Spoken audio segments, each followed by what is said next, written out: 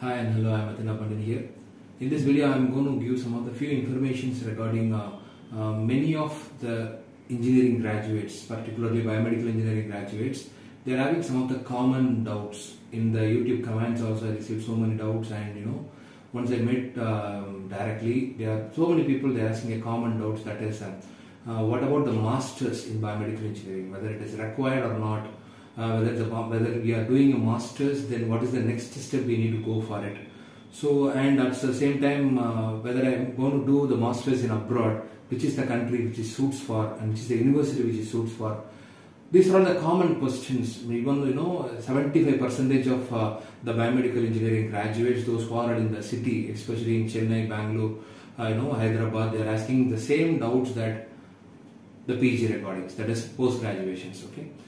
So, in my point of view, in biomedical engineering is concerned, in healthcare sector is concerned, most of the vacancies, job vacancies are spreaded over there, in all over the India particularly. According to your goal, according to your vision, what is where you are and where you want to be in next 5 years.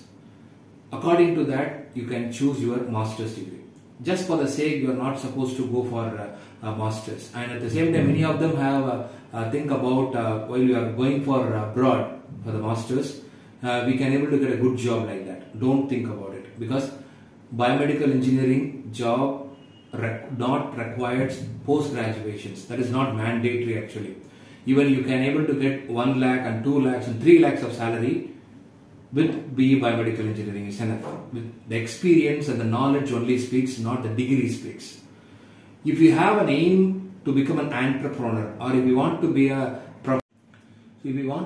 entrepreneur, if you want to start a business in the healthcare field, in the healthcare sector, you require the post graduation. In that, MBA hospital management, MBA healthcare management, MBA business administration, MBA in common domain, that is finance, marketing, like that you can able to go for. But for the job is concerned, if you are looking for the biomedical core job, bachelor's degree is more enough for. That is what I'm telling about it. And once you are getting an opportunity, I'm getting an opportunity to study in abroad, sir. That is what I'm choosing this. Don't do that. Just to think about where you want to be in next 5 years. That is what you must be ask yourself. You must be make a pathway where we want to be, where we are going to be, and what is our plan. You must be ask yourself and discuss with your parents and discuss with your brothers and discuss with your friends, and then decides whether this master's degree is needed or not. Okay, this is what I mean today.